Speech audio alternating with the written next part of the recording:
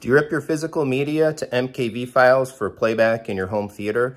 I want to go over one of the errors that I think a lot of people make and show how to avoid it with regards to subtitles.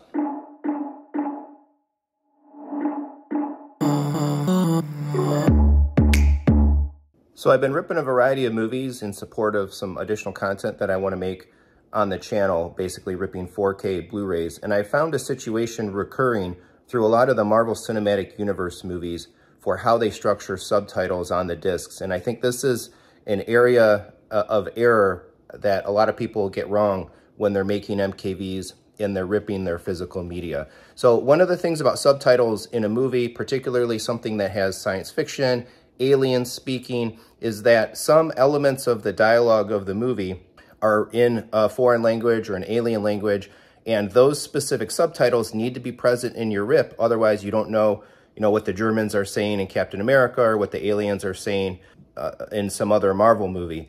I think a lot of people think that it's very easy to manage those subtitles because in many cases, true, the forced subtitles, as we call them, the specific subset of needed subtitles are embedded in the actual larger subtitle track, but that's not a guarantee and it's not always the case. So let's take a look at how the MCU movies are on the 4K discs and why you can't just rely necessarily on automatic software or some kind of simple guarantee that you're getting the right subtitles with a program or an automated way when you rip these movies. So let's take a look at the computer, MakeMKV. I'm going to show you exactly how to verify, to get and verify the proper subtitles in your rips. All right, we're going to just be recording the screen here of the computer that I'm using to do these rips and make these MKVs. I don't have a direct screen capture option here, but what I want to show is that I've already used any DVD to take Black Panther, in this case, and rip to an ISO that I've got resident on the solid state drive on the computer, and I'm going to basically make the MKV out of the ISO, because in this case it's going to take a couple of rips, a couple of extractions, MKV extractions, to make sure that we end up with the final file, the right file. We can see here Black Panther.iso is the 4K disc rip of that movie. So over here I've loaded that ISO into MakeMKV. We see Marvel's Black Panther, and I've already kind of pre-selected what I want to go into the resulting MKV. So let's take a look at that. If you notice right off the bat, there is two playlists here. Both of the same size, 56 gigabytes. One doesn't have chapters though, and one does. So we want to take the one that has the chapters. And I have the main title selected, and I've renamed it just to be Black Panther. I have just the Dolby Atmos soundtrack selected because that's all I put in my MKVs is the highest quality English audio track, and I've just renamed that to be Dolby Atmos. But subtitles is what we want to focus on, and if we notice, we have two subtitle tracks here.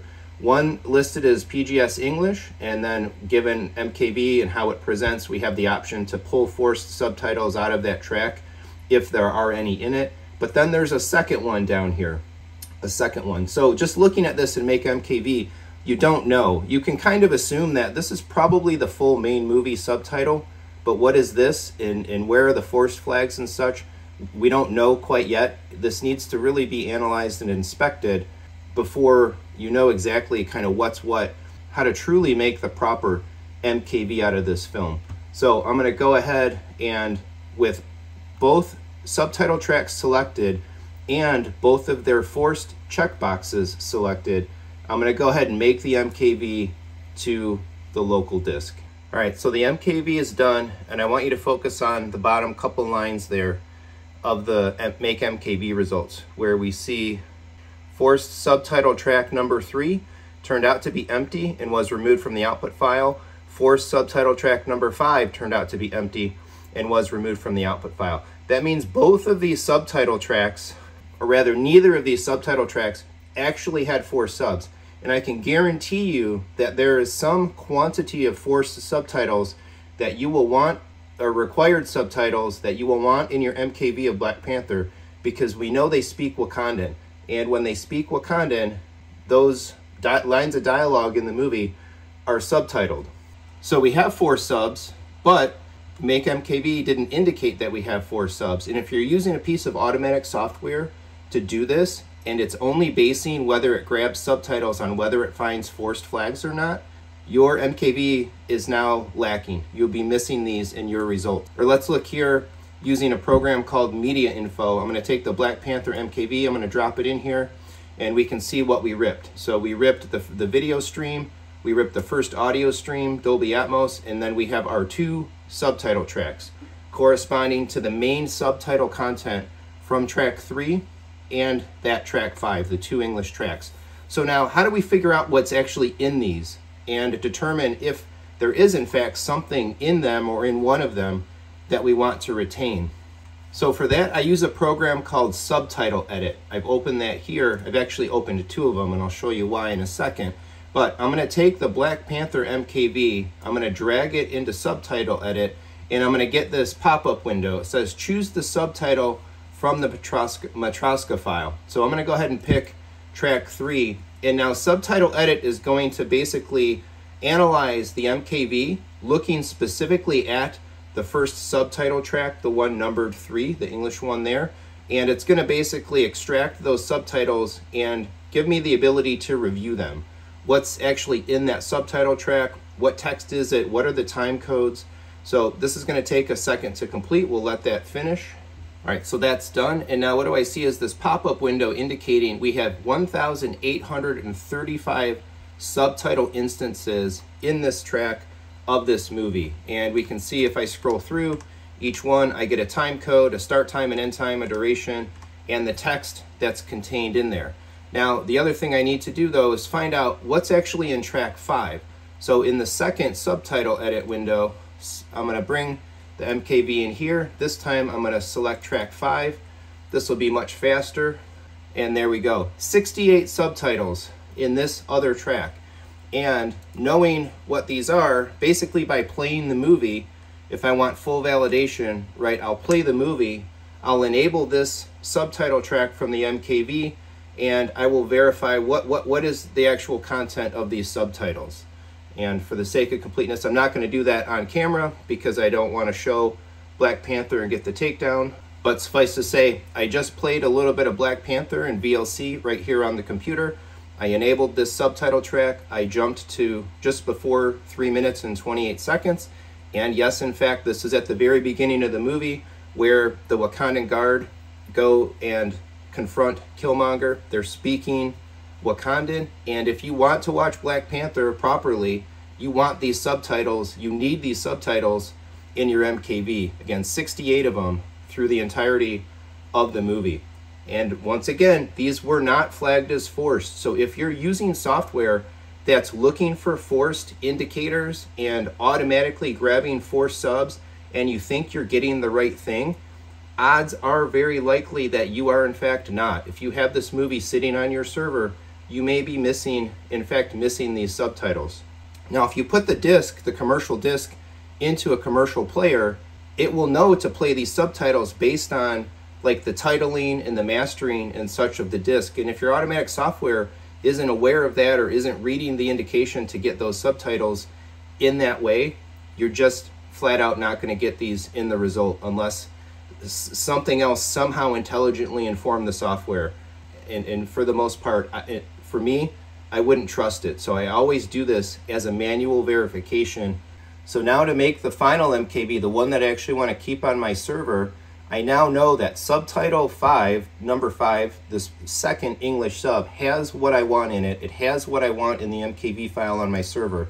I'm going to just turn off both of the things in that first track. I'm going to go ahead and disable the forced section of the second track because we've just proven there's actually nothing in it.